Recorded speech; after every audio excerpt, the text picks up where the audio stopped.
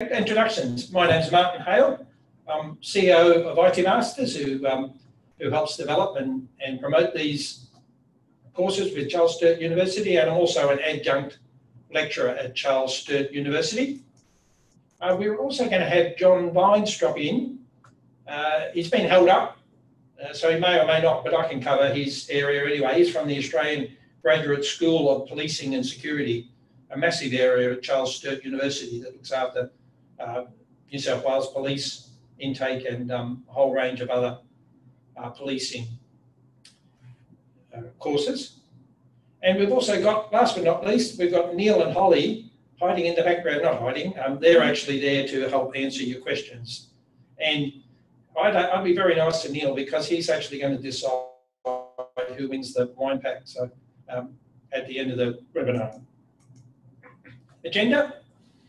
Pretty standard. We've been running these webinars for a number of years, so we've got a pretty good idea of what people want to cover. Let's start with the target audience as per the agenda there. So the first one, the Master of Cybersecurity, the prime audience, and I mean prime because you get people who come from all over, but is really network and sysadmins, network support people. They are the common entry, if you like, into cybersecurity. Because what happens when you're in a role as sysadmin, you've got to do lots of security stuff. People get more and more adept at it and understanding, and then they decide to move on and specialise in it.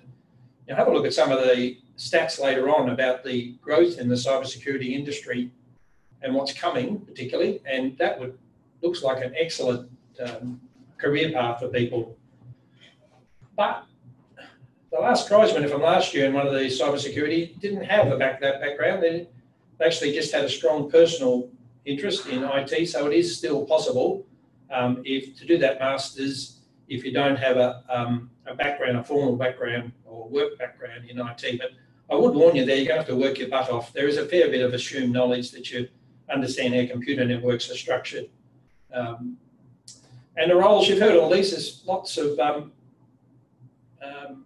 new roles as the industry is just expanding so quickly. Lots of new roles appearing.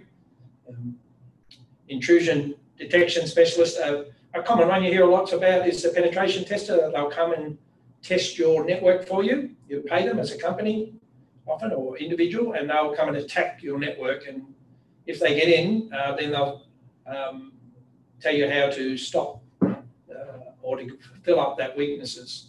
And the second one, which is different, but also you'll see there's quite a bit of commonality, Master of Cyber Studies and Investigation. And this is brought to you by the School of Policing from CSU. And the target audience is those working in law enforcement with a strong interest in IT, and also those working in IT but wanting to work in law enforcement agents, but not policing it. You really have to come through the ranks in policing. They won't just grab someone from outside with no policing experience, but certainly lots of the government agencies are employing people. And as you'll see again in the numbers, we're going to lots more people to come from outside of policing. So just a caveat here, if you're interested in cybersecurity management, you want to move to the dark side, management instead of actually doing, like a CISO, for instance, Chief Information Systems Security Officer. These courses are not really designed for it. We've got a Master of IS Security, which is very, very popular.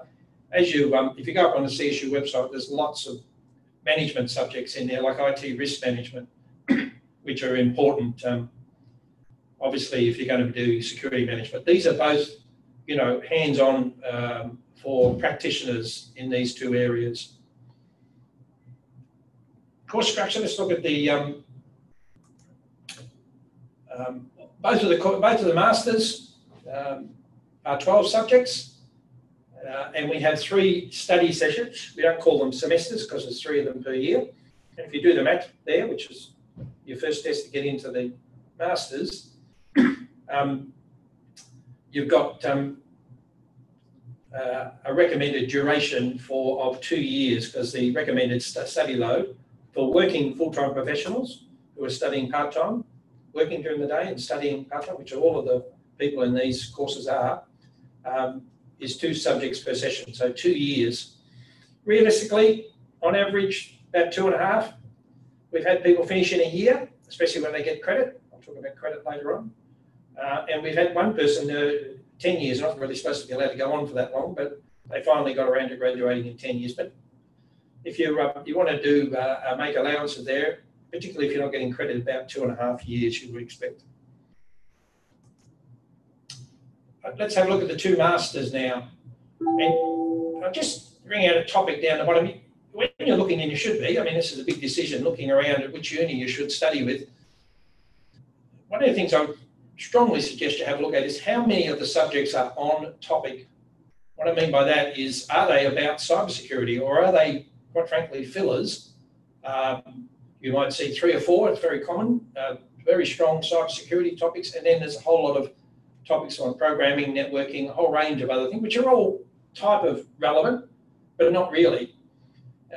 You want to move into the industry, you want to be strong in all the areas, and that's an awful lot of areas in cybersecurity, and you want to have them on your resume as well. So one of the things about ours, because we've got such a strong suite of cybersecurity at Charles Sturt, it's easily our biggest, you'll see later on, we're easily the biggest IT education provider, but the biggest of all of our areas within all the different areas of IT is cybersecurity. And that allows us, that gives us a whole suite of cybersecurity subjects. So you look through them. I mean, there's a couple in electives, topics in IT ethics, by the way, very good subject, and professional communications, but they're elective. They're not, you don't have to do those subjects.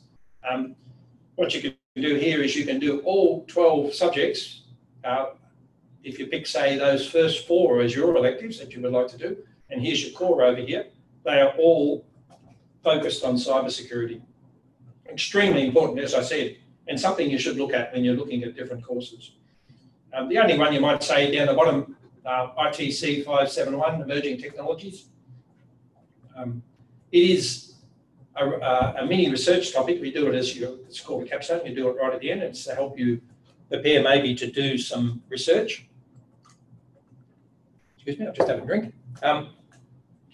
But you would be doing in that, when you do your mini research, you'll be definitely studying cybersecurity. So that is also a cybersecurity, but the rest are very hands-on cybersecurity subjects.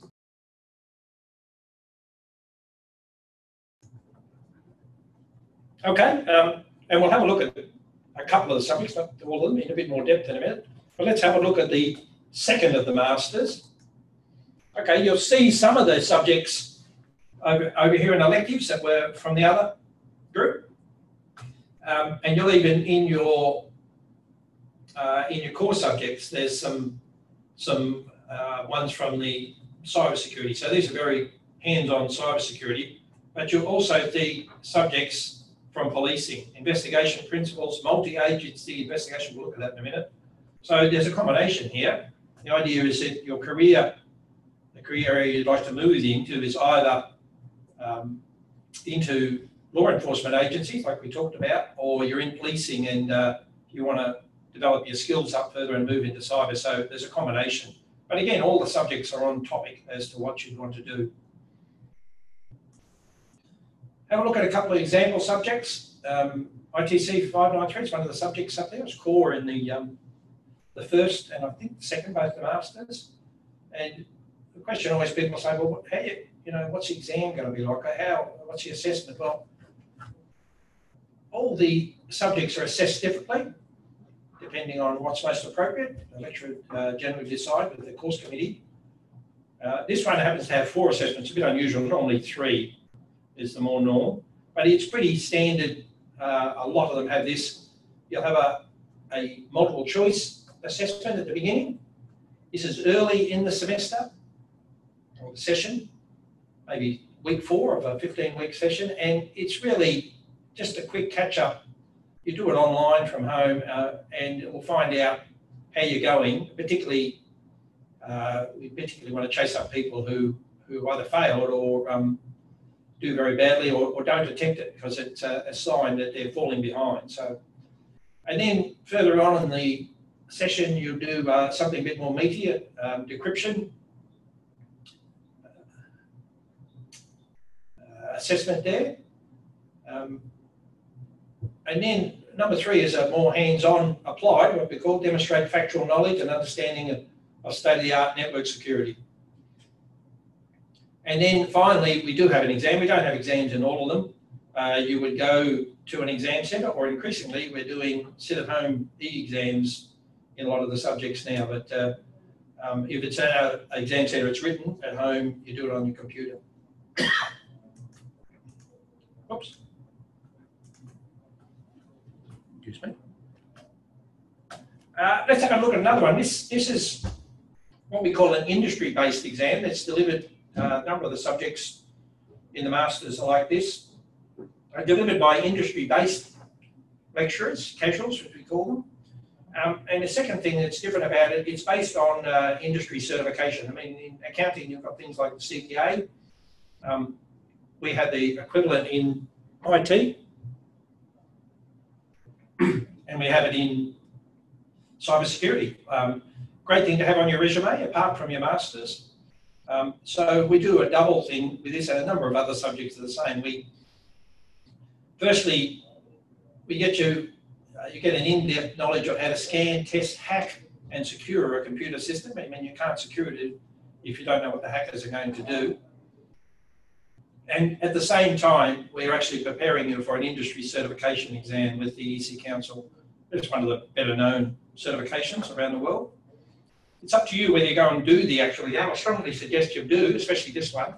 But we don't make you sit it as part of it. We have an exam that's somewhat similar, but much more hands-on, so to speak. So that's an industry-based subject, and it's one of the other things that makes these courses unique. And finally, one from, remember the second Masters has got from policing. This is a 16-point, so it's a double subject. And as you'd imagine, there's quite a lot in it. That's a big syllabus to cover, but you've got a double subject there. So you'd be studying that over a period of 8 months, 2 sessions. But you see the stuff there, as I mentioned, one of the career paths is you want to go into one of the agencies, a multitude of government agencies particularly that we've got handling cybersecurity now. That would be a great subject.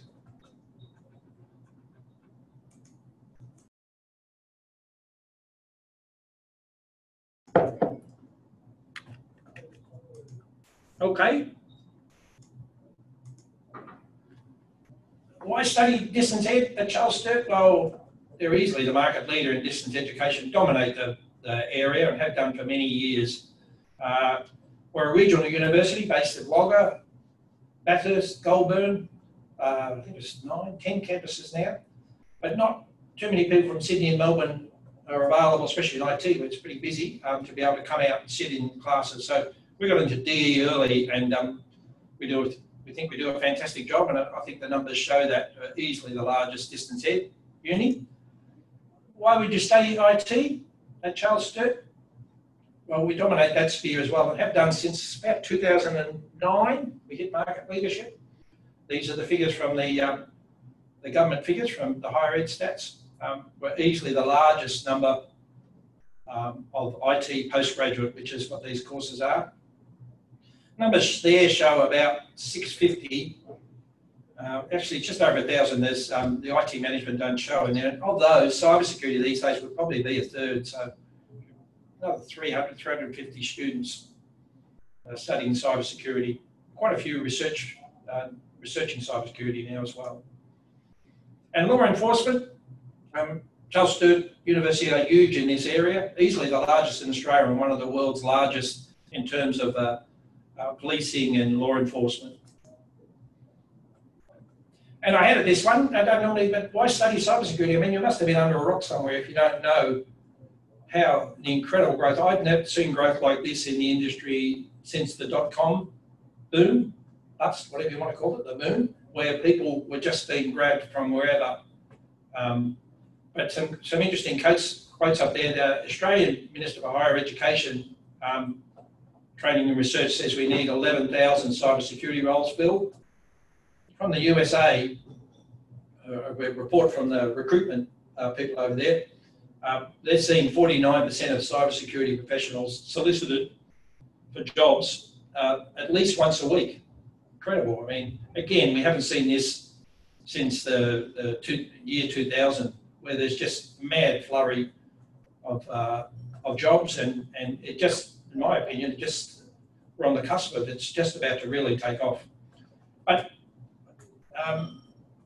if you're interested in this area, and obviously you are, I strongly suggest you do your research. And there's an excellent report from the Australian Computer Society, if you Google this, cybersecurity threats, challenges and opportunities. And the threat is huge, is where the hell are we going to find these people? The opportunity, obviously, is if you happen to be in the industry already or you've got into it. Fantastic report. I strongly suggest you have a look at it. Okay, if you study with us, how much work is it going to be? Well, obviously it depends on experience level. If you've got a strong cybersecurity background already, and some of our students do, that might be a network administrator that's got right into security, or as we had one person in New South Wales policing, but has just loved security and done a lot of home study in it. It's going to be a lot easier for you. But the guideline is 6 to 12 hours per subject per week. If you've got lots of experience, 6 or less. If you don't have much experience, you're certainly going to be looking at 10 to 12. Remember I said the recommended load's 2 subjects per week, so maybe 20 hours a week, a couple of nights a week, and a day on the weekend occasionally. Seems to work for a lot of people, or a day on the weekend regularly, half day. So it's not, I mean, it's not trivial. That's why they're so highly regarded. It's a bit of work for a couple of 2.5 years. What I'd say is the hardest part about it is when you start, you get into your study mode after that, and we have so many graduates. You talk to them at graduation, and they immediately want to ask you about what they're going to do next, and you see their partner probably going, what? You know, but they've got into the study mode, they're enjoying it, they're enjoying the learning, and we've had people do 3, 4 masters and then go on to their doctorates. But if that all gets too much for you, and I'm sure you will at different times because you have work and social life as well, it's definitely okay to drop back to one subject or take leave. You've got in theory, a maximum of 4 years to complete your masters. But as I said, with extenuating circumstances, you can go longer than that. Just a point there, some unis, you've got to write a whole case and whatnot. Just send us an email before census date, which is 4 weeks into the subject, and say, hey, I need to drop back, work, and that'll be fine. It happens all the time. How much is it going to cost?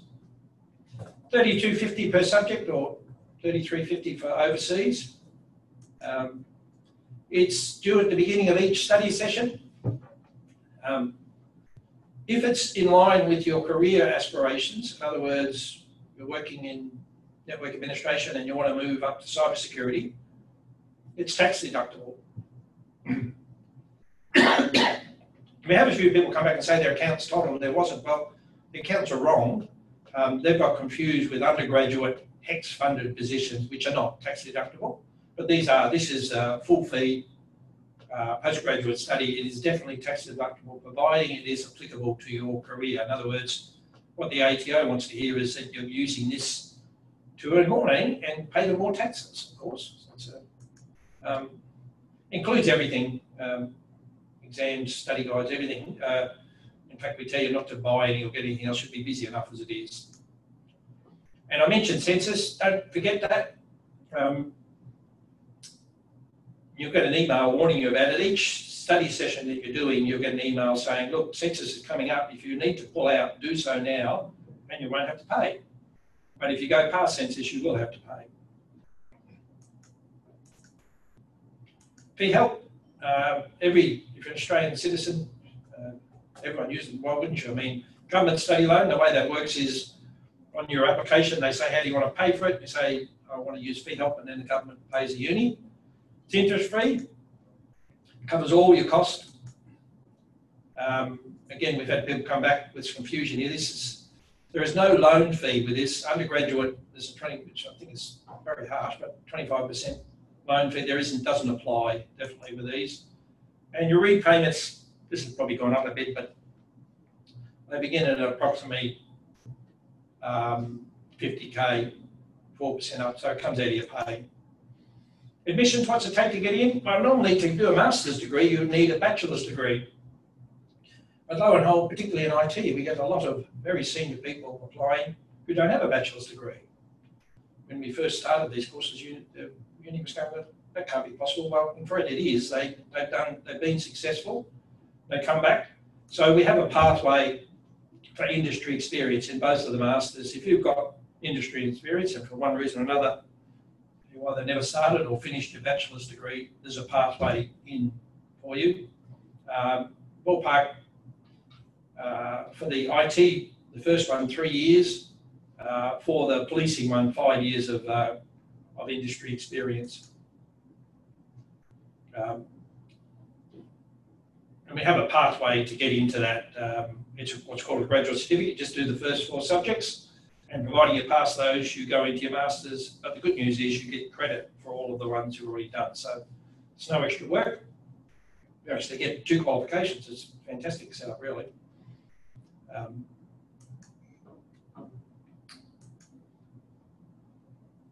If you want to do that, yeah, you just go, that's the graduate certificate, as I said, the first 4 subjects. That's for the Master of Cybersecurity particularly. And then you get your graduate certificate and you continue on if that's what you want to do and do your Masters.